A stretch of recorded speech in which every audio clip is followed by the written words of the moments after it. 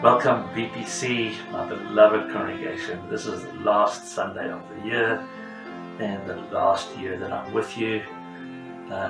All these kind of lasts, but it is a great Sunday. Job says, the Lord gives, the Lord takes away. Blessed be the name of the Lord. That's after the death of his whole family and the loss of his fortune. But the truth is, the Lord takes away and the Lord gives.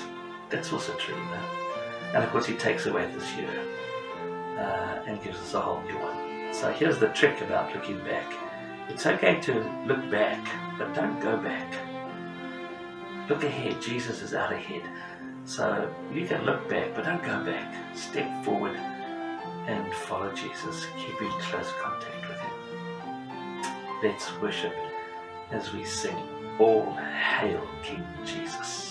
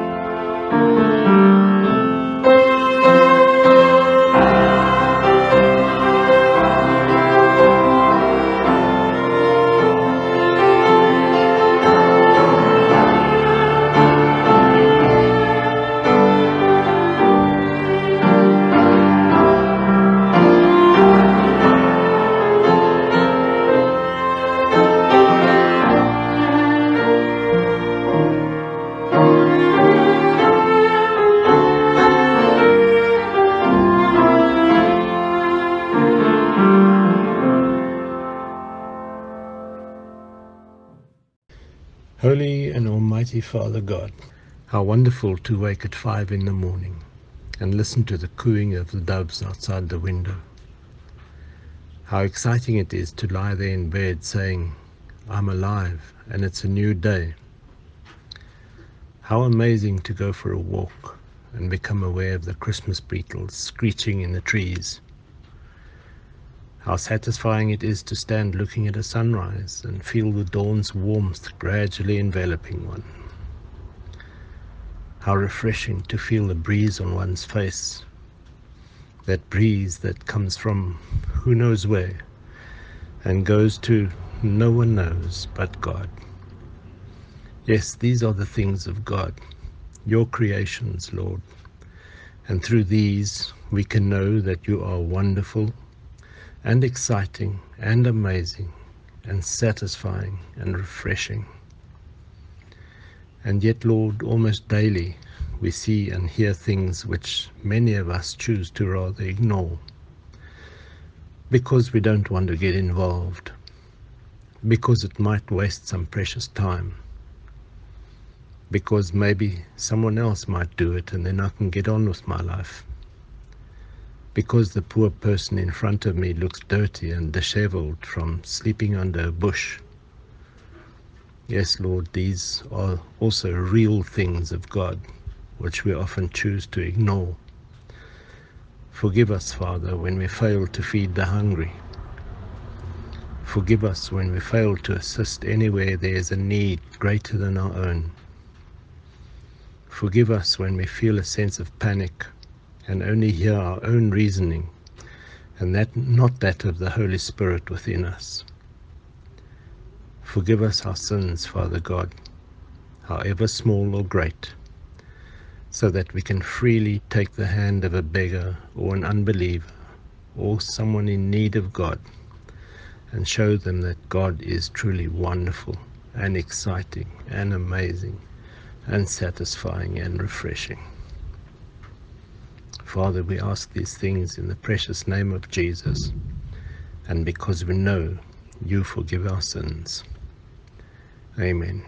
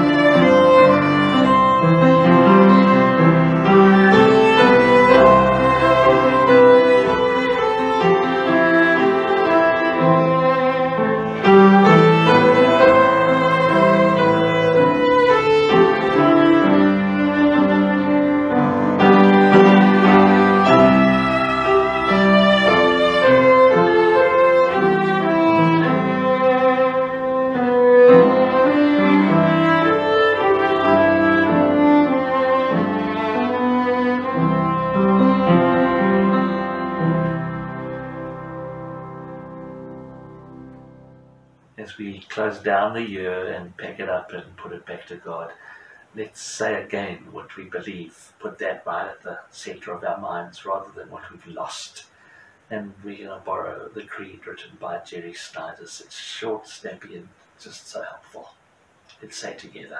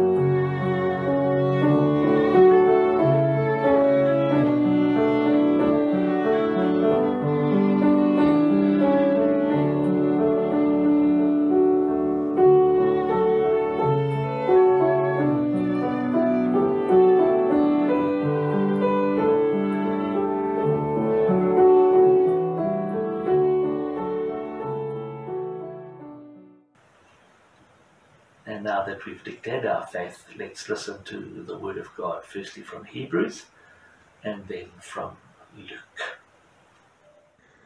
I'm reading from Hebrews chapter 2, from verse 10 through to chapter 3, verse 1. In bringing many sons to glory, it was fitting that God, for whom and through whom everything exists, should make the author of their salvation perfect through suffering. Both the one who makes men holy and those who are made holy are of the same family. So Jesus is not ashamed to call them brothers. He says, I shall declare your name to my brothers in the presence of the congregation. I will sing your praises. And again, I will put my trust in him. And again he says, here am I, and the children God has given me.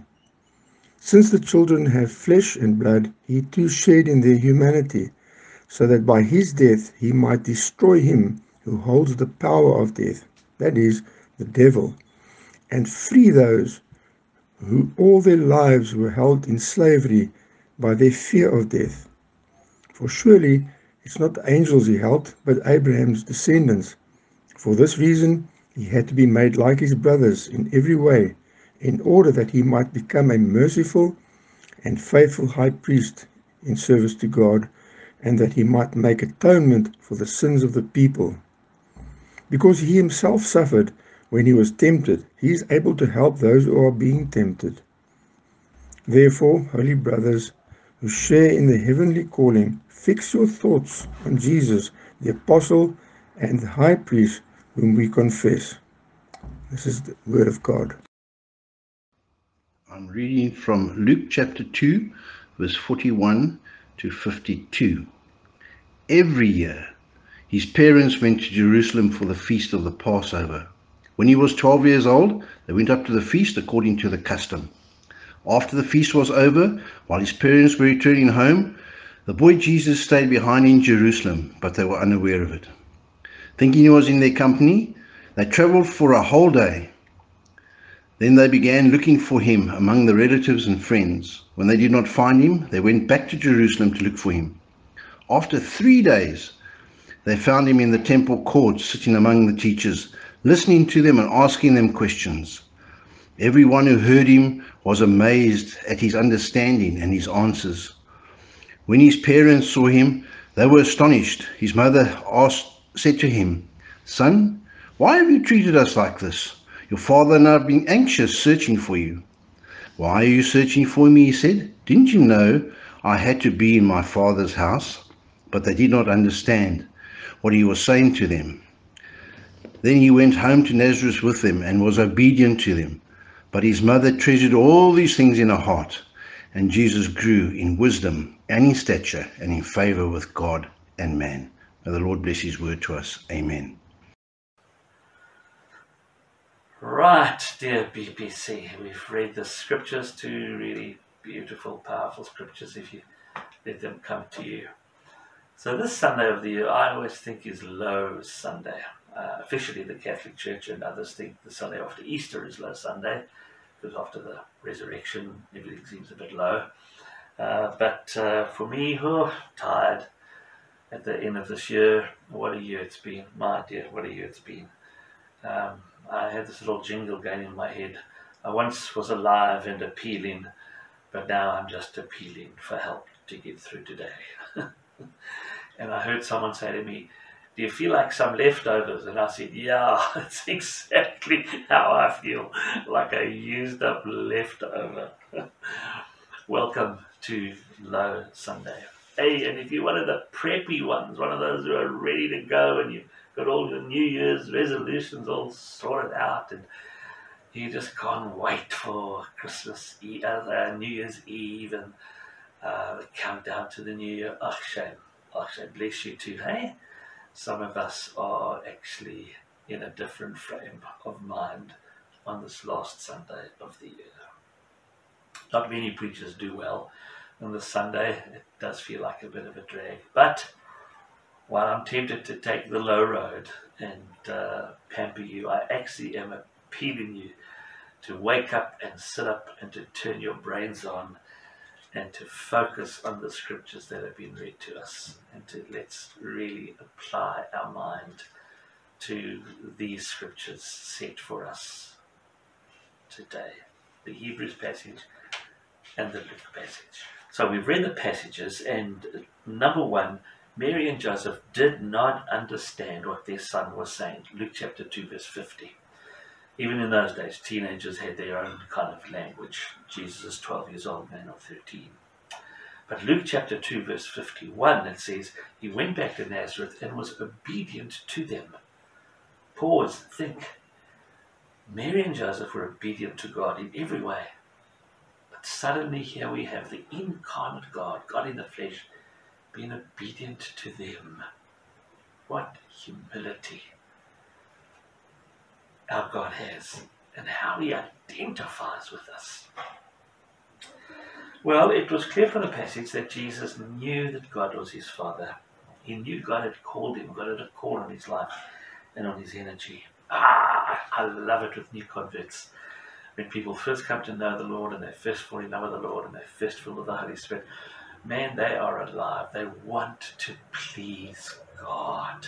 Sometimes get up our noses. They're so insistent. They sometimes even make us feel guilty. But I just love that enthusiasm to please God. Hold on to the word enthusiasm and the phrase please God. And I love it when teenagers return from a camp that they've been on and they've been filled with the Holy Spirit on the camp and they arrive back in our midst just determined to put God, even if it's in a simplistic way, determined to put God first. Again, they sometimes make us feel uncomfortable, but man, they are full of God. Enthusiasm is just two little Greek words meaning God in us. Enthusiasm. In God, God in us. And folks, as tired as you may be at the end of the year, really the key to being strong in God is to be enthusiastic about life and enthusiastic about your obedience to God. Yeah. We don't have to get up on a hill and wave a flag, but from heart to heart to be enthusiastic. Please do not confuse worldly maturity with spiritual maturity. And please do not confuse spiritual immaturity with worldly wisdom. Don't confuse these two things. It's quite often that people who are spiritually mature, even teenagers, have little time for social niceties. Worldly wisdom often can show a spiritual immaturity, and spiritual maturity can often make people really irritable with social niceties. So I'm saying that spiritually mature people can be quite intolerant of worldly wisdom. And sometimes we call them naive in their faith. Well, I'm asking you today, as this year closes out, to put God first. It's a very difficult thing to do, to put God first at any time, and certainly to put him first all the time. So let's listen to these two passages again. Let me run through them in some way and see if what we can glean from them to help us, inspire us. Jesus is no longer a child. He's not totally dependent on them as parents, Mary and Joseph, but he's not totally independent of them. He's a boy man. He's a man boy. But the Spirit has seized his mind. There's no doubt about it. And Luke, as he writes us, tells us that the first tussle between Jesus and his parents is about allegiance to God. It's about how they all see the role of the Heavenly Father, how they all see the introduction of God into our lives. So Jesus asked his parents, "Why were you searching for me?" Luke 2:49. "Didn't you know I had to be about my Father's business?" Verse 50, they didn't understand him. Oh, how often don't we understand people who are on fire for God? And verse 51, he went back with them to Nazareth and was obedient to them. I want to tell all people, especially parents of teenagers and young people who are on fire for God, you put God first as well. You be the example to the younger generation of putting God first. And please, BPC and anyone who's watching this, put aside being moderately Christian. Learn to give and not to count the cost. Learn to fight and not to heed the wound. Learn to toil for God and not to seek for rest. Learn to labor in love and no asking for any reward. Perhaps except hoping that you do God's will. And please learn to be intentionally Christian. It is hard. And I failed miserably. And my shame deepens when I think that, as with many ministers, People think I'm a nice guy. People think, well, he's got to be better than us. Well, I'll keep my sins to myself, but all of us have sinned and fallen short of God's glory. So a couple of years ago, I was moderator of our denomination, chief servant. I chose a theme for the 2 years of my office from 2 Corinthians chapter 5, verse 9. Make it our goal. We make it our goal to please him. And alongside of that, Colossians chapter 1, verse 10. Live a life worthy of your calling in Christ Jesus and please him in every way. The key phrase in both those is please him.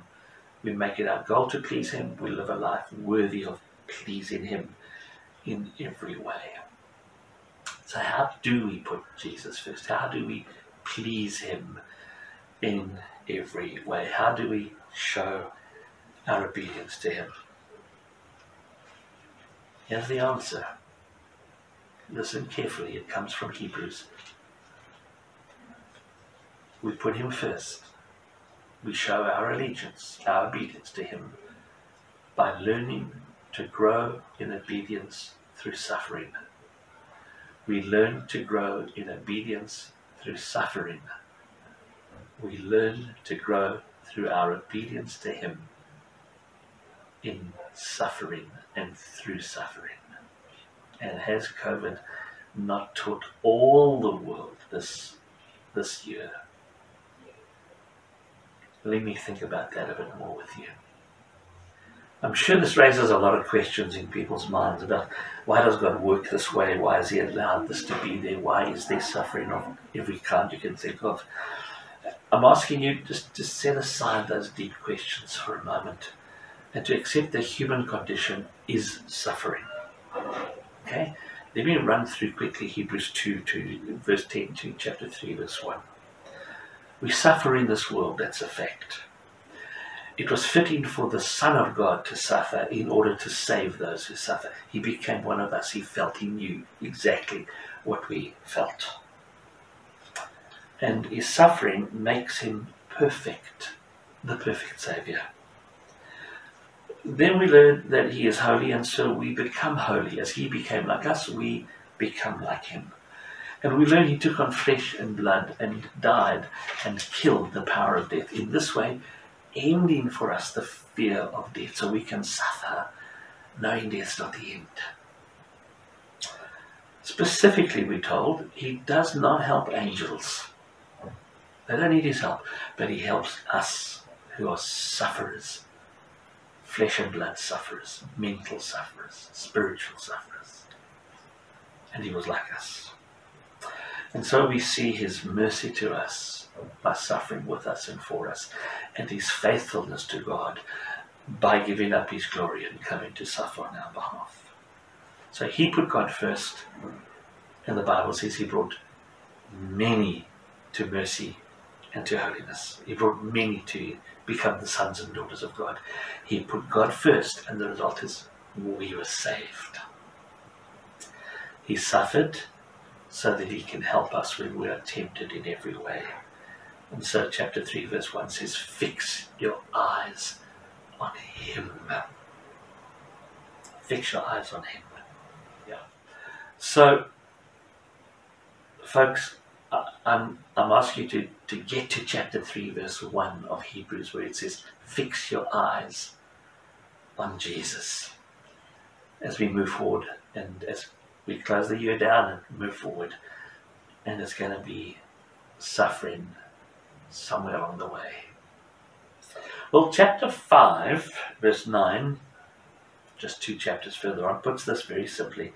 It says that God's Son learned obedience through suffering and became, therefore, the perfect source of our salvation.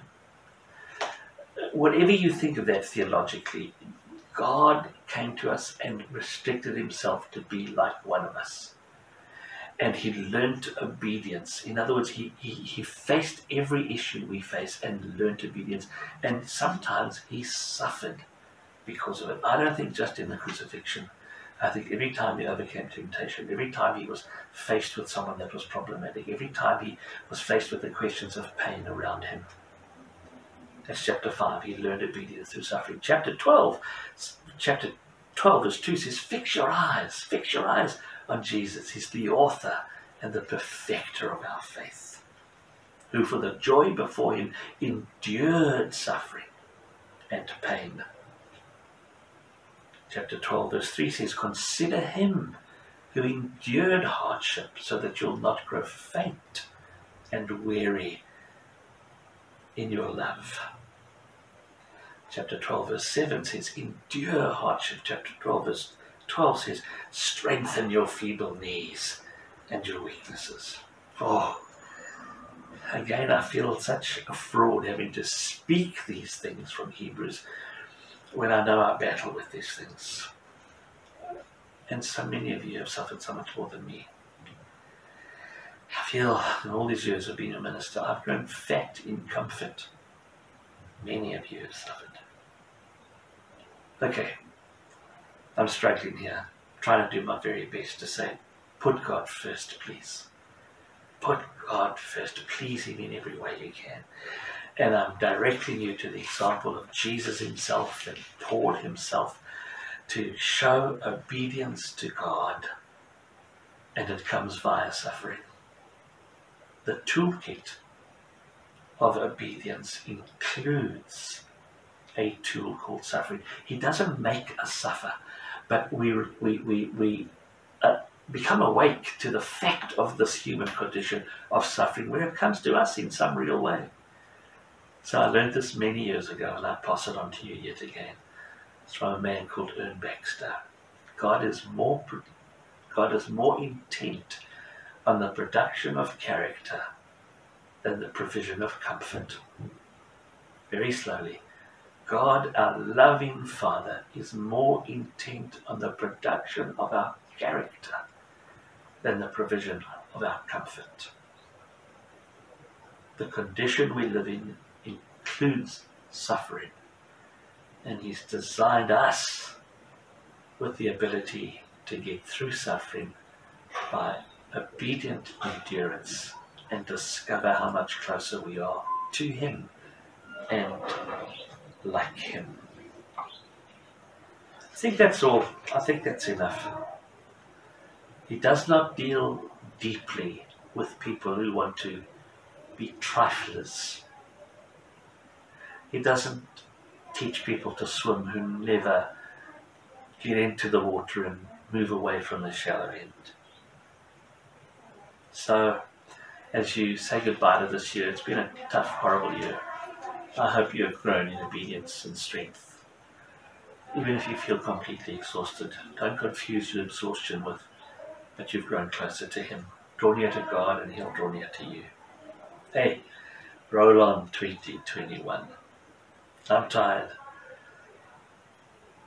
but I'm ready. I'm ready to follow the Lord Jesus wherever he may lead. It'll bring me closer to him. Maybe suffering, maybe joy, but all ends in joy. God bless you, and thanks for listening so well. Sit back now as you reflect on the Word of God, and let this lovely song by Paul Baloche called Your Name just wash over us. It's quite long, but don't rush.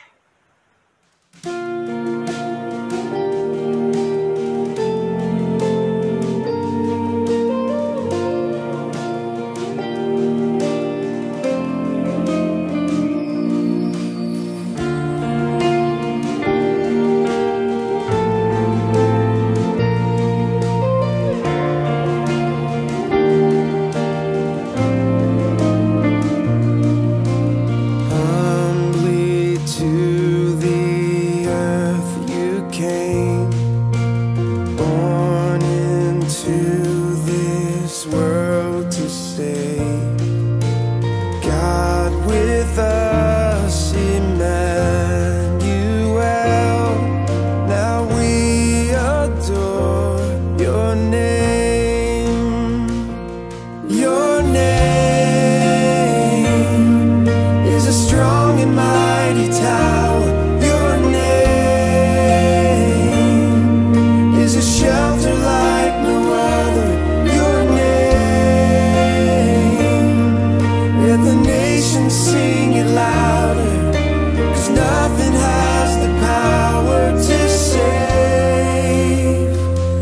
your name.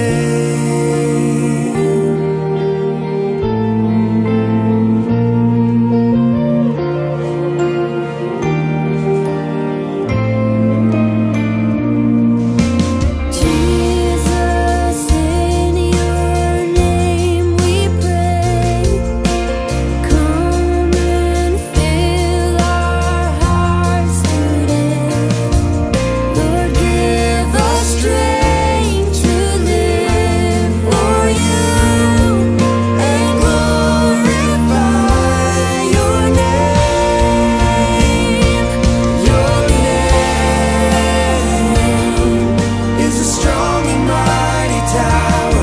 Your name is a shelter like no other. Your name, let the nations sing it louder, 'cause nothing has the power to save your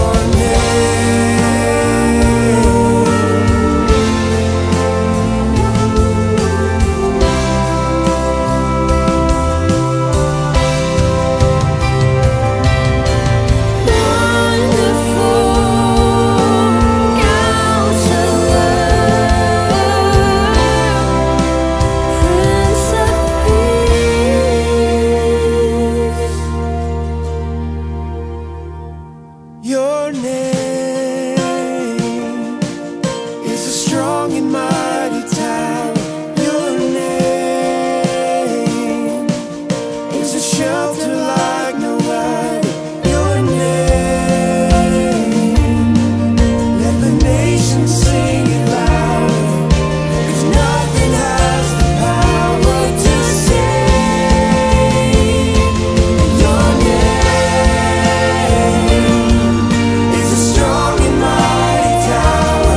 Your name is a shelter like no other. Your name, let the nations sing it louder, 'cause nothing has the power to save but your name.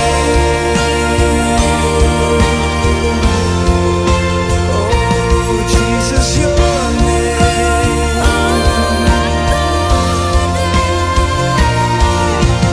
God with us, Emmanuel. God with us, Emmanuel. God with us, Emmanuel.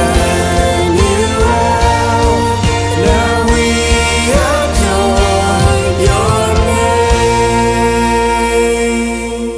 name. Abba Father, God of mercy, compassion, and love, you are refuge and strength. We pray for the sick and infected. God, heal and help, sustain bodies and spirits, contain the spirit of infection. For our vulnerable populations, protect our elderly and those suffering from chronic disease. Provide for the poor, the homeless, unable to practice the protocols of social distancing in the shelter system. Protect them from disease. For the young and strong, God give them the necessary caution to keep them from unwittingly spreading this disease. For our national, provincial and municipal leaders and elected officials in all spheres of government, Lord, guide and help them in the decisions they make regarding this pandemic. For those in our scientific community working tirelessly to develop a vaccine for this new virus. For those in need of regular therapies and treatments that must now be postponed, God, help them to stay patient and positive. For pastors and church leaders faced with the challenges of social distancing, God, help them to creatively imagine how to pastor their congregants. For Christians in every neighborhood, community and city, may your Holy Spirit inspire us to pray, to give, to love, to serve, and to proclaim the gospel that in the name of Jesus Christ may be glorified around the world. For frontline healthcare workers, we thank you for their vocational call to serve us. We also pray, God, keep them safe and healthy, keep their families safe and healthy. Father God, we trust you are good and do good. Teach us to be your faithful people in this time of global crisis. Help us to follow in the footsteps of our faithful shepherd, Jesus, who laid down his life for the sake of love. Glorify his name as you equip us with everything needed for doing your will. Lord, we ask this not because we deserve it, but humbly ask it in the name of your precious Son, Jesus. Amen. Join me now as we pray together the Lord's Prayer. Our Father, who art in heaven, hallowed be thy name. Thy kingdom come, thy will be done, on earth as it is in heaven. Give us this day our daily bread, and forgive us our trespasses, as we forgive those who trespass against us. And lead us not into temptation, but deliver us from evil. For thine is the kingdom, and the power, and the glory, forever and ever. Amen. Let's sing our last song of this last Sunday of the year. There is a Redeemer.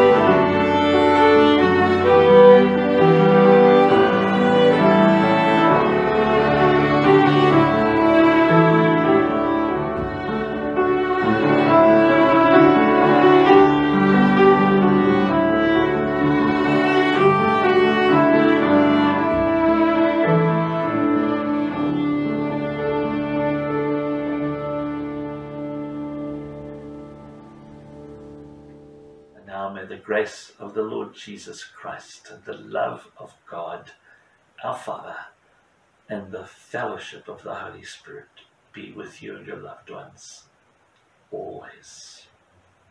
Amen. See you next year.